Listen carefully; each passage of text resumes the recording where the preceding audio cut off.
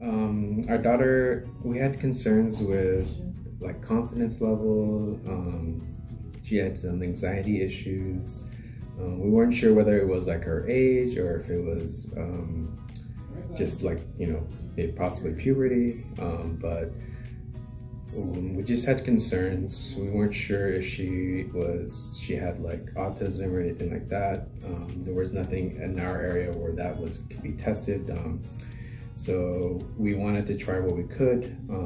We came across Brain Balance online, and we wanted to see what they could offer. And I liked what they could do. I liked the research behind it.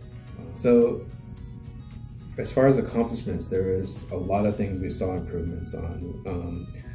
I want to say a lot of it stemmed in her confidence levels, making eye contact with us, just mannerisms that we felt that needed more improvement on, the things that we hope we could improve with her, just without the program, but we needed more help and she needed more support in those areas.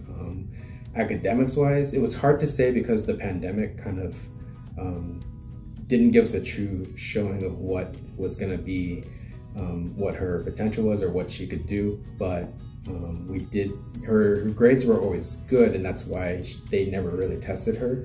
But there was a vast improvement in how well she did and how well she could explain things to us, and her attention spans during the pandemic. We would watch her. I would observe her during classes, and there wasn't any problems there, but as far as what she was taking in and how she was learning things was good. And then